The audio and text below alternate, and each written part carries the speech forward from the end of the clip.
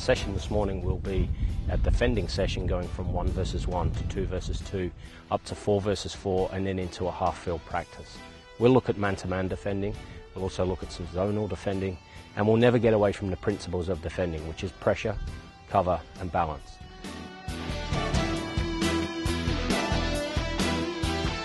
In our first phase practice for defending 1 versus 1, we've got 10 by 20 yard grids and opposite players at each end. The boys will take a touch out of their feet and serve the ball in and then defend their own end line. And stand still.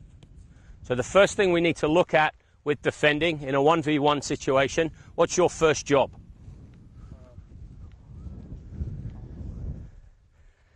How about get there? How about put him under some pressure? Okay, so have the ball back again. We're asking the first defender now to close the space down immediately as fast as they possibly can. So we've established that the first defender must apply immediate pressure. Now we want to start to look at the angle of approach. So Matt, if I play the ball into the middle there, at what angle will you close him down? You have choices, don't you?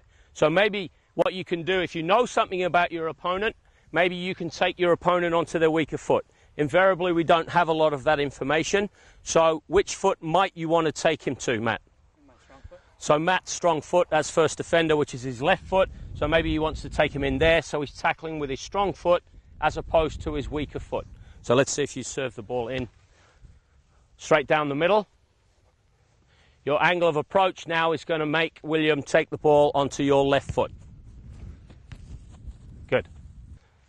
So as we get in behind, we see the angle is a little bit different, taking the attacking player onto Matt's strong foot, which is his left foot.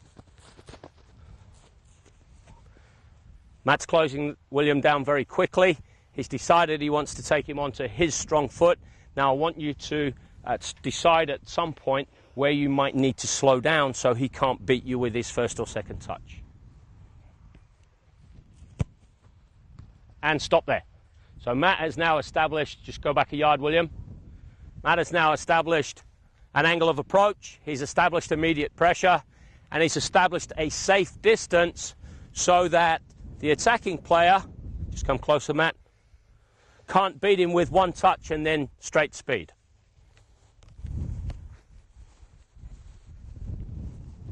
So now we're going to take a little look at the body shape and the defensive posture. So as Matt comes in now, he wants to make sure that he gets a little bit side on. If he gets square and William takes the touch, Matt's first movement is to have to turn. And also if he's square, he's very vulnerable to the nutmeg, the ultimate embarrassment for any defender. So as he comes in, angle of approach, we're now going to get side on, and he wants to have a touch cue here. If I can touch the attacker, I'm often too close. So if I use my arm, I can stare straight along my arm. It gives me a visual cue. Now I'm side on, and I'm actually ready, saying to the attacker, if you take the touch, I'm ready for the race. Okay, so when you come in, Matt, this time, in your angle of approach, I want you to get nice and side on. I want you to look down your arm to give you a visual cue, and just hold your ground and be patient. So the first thing we're asking the defender to do is immediate pressure. The second thing is his angle of approach. Third is to slow down. And now the fourth is to delay. And obviously he went in and won the ball there. And stand still. Okay, so once he's now come into that area there, why did you decide to take him there? Because he took his first touch that way. Okay, he took his first touch that way. So do you want him to keep going towards the end of the grid? Okay, so now we're starting to talk about denying space or concentration of space. So once we get into this situation, make sure he cannot go that way with your body shape. Could you still go that way, Tony? Yeah. Okay, so fix it, Andriano. All right, so you're definitely inviting the attacker to go the way that you want him to go. Get there nice and quickly. When to slow down and stop there. Good. Now, once we've taken them into this side here, and the attacker does manage to change space, it's very important now that when we change our body shape, we don't cross legs. Now we need to rotate onto the back foot and around so that we're maintaining our body shape, low center of gravity. We're looking across along our arm so that we stay side on, so we can't be nutmegged, and we maintain our distance. So just dribble to the side. So as I come across, I'm skipping across, maintaining my distance, and swiveling. Yep, speed it up. And I'm swiveling, looking down, staying side on, and coming back this way.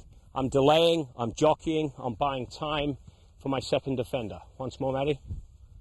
Make sure that you don't get too close. You can do that by using your arm.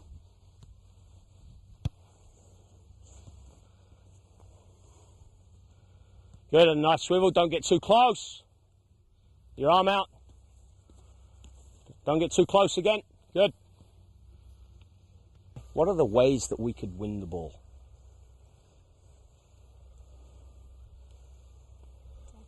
Tackling them. All right. So tackling's one. Okay. Anything else? Faking them out. What do you mean by that? Faking them out. They can lose the ball on purpose. Okay. So by applying pressure, you force a mistake. Yeah. Okay. So we can force mistakes. They can dribble the ball out. They can give the ball to you in the end. And that happened a lot, didn't it? Even when you were just jockeying and delaying, there were people who were still giving you the ball because the tricks weren't working. Okay. Any other way? Interception. Okay, so an interception. So, Marcus, if you come on the ball here, and I maintain my distance when I'm here, and play the ball there, and I just step across, and that becomes an interception as opposed to a tackle. So now, what's the best quality of a defender? Any ideas? What were we just doing here? Delay, waiting for what? Waiting for the moment to win the ball. Okay, so the best quality a defender can have is patience. How many times have you seen impatient defenders come in and lose the opportunity to win the ball? So now, as you're dribbling, I want you to pick the moment to apply pressure to force a mistake, to tackle, or to intercept. All right, off you go. And stop there. Okay, there's a point there where he showed a little bit of disguise, and you were in here, and the moment you squared up, and he was about to go that way, that's the moment that you were squared up, okay? So from there, can you just rotate to there, as opposed to squaring up? All right, maintaining that body shape, good. Be patient, be patient. Good, there's your moment to win it, and transition. Go on, get there and score. Well done. Nice and patient, Biggs. Good. And stop there. Okay. So in the moment of... Go on, back you go. In that moment of transition, you've gone from being the attacker to the defender. At this point in time, are you too close? So if you can't win the ball, you've got to make a decision. If I can't win it straight away, I've now got to put myself into the body shape to delay. Arm and your body posture. Okay, look like a player. All right, so as we go now you've got to transition from attacker to defender and decide, can I win it or do I need to delay? All right, Biggs, you ready? And play.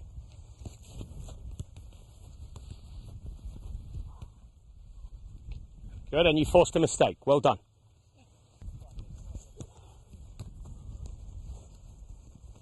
And stand still. Stand still. Okay, well done, Biggs. You forced him into a moment where now, come on the ball, forced him into a moment where in order for him to protect the ball, where did he turn his body shape? Okay, so the moment he turns backwards, look like a player, get your foot off it. Are you going to spin it with that foot or this foot? All right, so spin it then, up, look like a player, stop there. Okay, so once we get into this position, if you go body up on him and you feel me here, which way will you go? Okay, so he's going to roll out of the challenge. So in order to let him know, you can still do this, but you're not giving him a clue as to which way he needs to go. So he's tight enough, so I've gone from face me again. I've gone from in here maintaining my distance, electing to try and make a challenge, forcing him to protect the ball. So now I want to get a little closer to put him under that pressure, because I don't want to allow him to face me again. That's a more dangerous position. Okay, so back again. And now here's the key. Here's the key. If he takes the ball with the inside of this foot and spins this way, that's a tackling moment for me, because he's turning into me and he doesn't know where I can be. Take it again. Now I want you to take it with the outside of your foot. That's different. I can't tackle now. Just stay there again. Take the touch. Outside of your foot. Stop there. What's between the ball and me? His body. Okay, so that's not necessarily a good tackling moment for me. So now I want to get back into a position where I'm ready for him to spin, take his second touch. That's a tackling moment. So we're now looking at the outside of the foot and the inside of the foot as different moments to make the challenge. And stop there. Did you feel him? You know where he was? Okay, so you need to start to use this. All right, you're defending like this. All right, you're nice and close, but he doesn't know where you are. Now you're giving him a clue that you're there. All right, so you can defend like this, and you might force him to go one way or the other, but you're not overcommitting. Thanks. Delay, delay. Good. Be patient again. Good, and you force